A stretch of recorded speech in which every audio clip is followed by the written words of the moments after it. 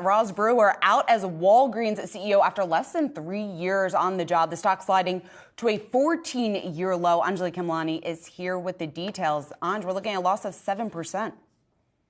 That's right. And of course, the loss of CEO Roz Brewer just coming weeks after they lost their CFO, James Kehoe. So it's really two top spots at the company now vacant with searches to fill. Now, Roz Brewer didn't really give any indication. This comes a little bit as a surprise to many, but Evercore ISI analysts did say that the timing, while could be a surprise, does seem to fit with what Walgreens is moving into, which is their healthcare segment growth as a vertical, and may make more sense for someone who has that healthcare experience to be in the top spot, or at least the top two as a team, as the company moves away from being just a retail pharmacy giant. If you know Roz's background, we know that she has been in retail for quite a number of years with Walmart and Starbucks. So, it does make sense to move.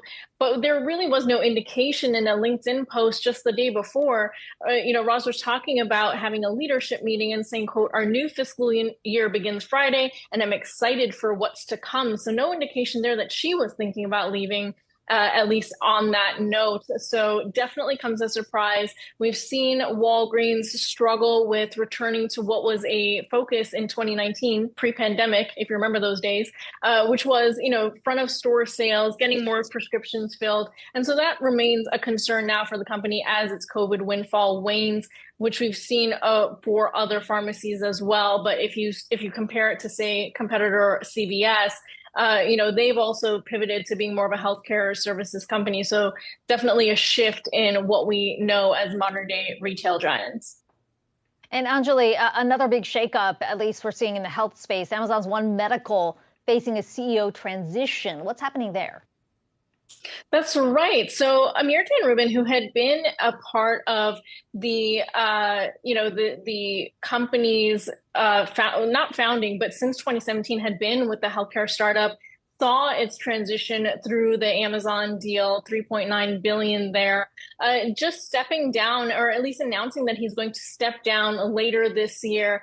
That doesn't come as too much of a surprise if you've seen what's happened with CEOs of companies that Amazon has acquired. If you take a look back, PillPack, for example, the founders there, as well as Ring and Twitch, those two founders also leaving, just months after the deal last year, I believe, is when all these happened.